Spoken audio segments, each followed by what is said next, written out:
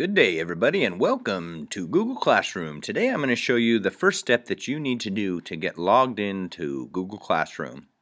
So the first thing you're going to need to do is open your email, of course, and download this spreadsheet. Now, as you can see, there's a lot of information that is in the header of the spreadsheet, but you really only need to fill out the first 4 columns.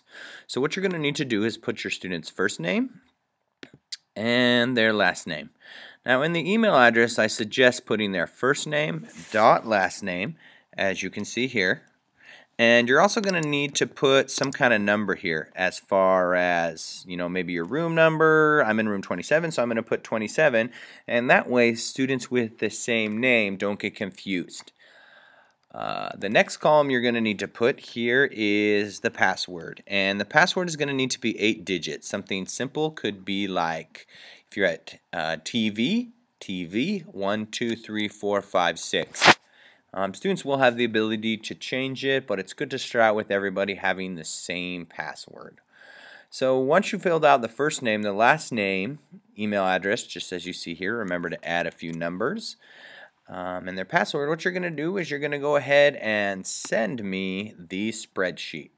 Now, if you have a iPad, you're going to need to make sure to also have the apps that are downloaded. So number one, it's not in this picture, but you're going to need Google Classroom. You're going to need Google Slides, Google Docs, Google Sheets, Google Drive, and those are really going to be the big ones that you need. The email function is turned off, and you may want to have them access Google Calendar. But that's your first step. So fill out your spreadsheet and send it to me, and be patient while you wait for me to upload your data. I will send you an email when you're ready. Also, please, if you could add yourself here to this spreadsheet, that will ensure you also have a username and password as well. So there you go. Please email me if you have any questions, and I look forward to connecting with you digitally.